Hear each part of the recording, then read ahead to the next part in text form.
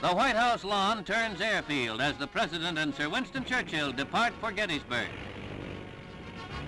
The 84-year-old British statesman, whose mother was American, takes to American ways with relish, sporting a 10-gallon hat. A Marine helicopter transports them to the President's farm.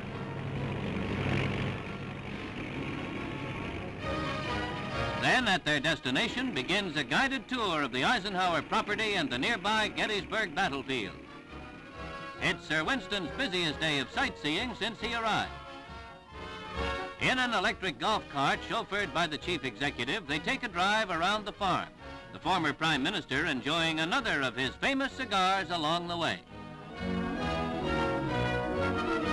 Mr. Eisenhower takes pride in showing his cattle barns and telling his old friend about his herd of Black Angus.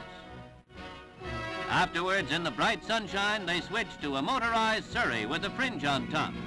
The President is concerned not to subject his guest to an overly strenuous day in view of his advanced years. For his part, Sir Winston seems to enjoy every minute of it.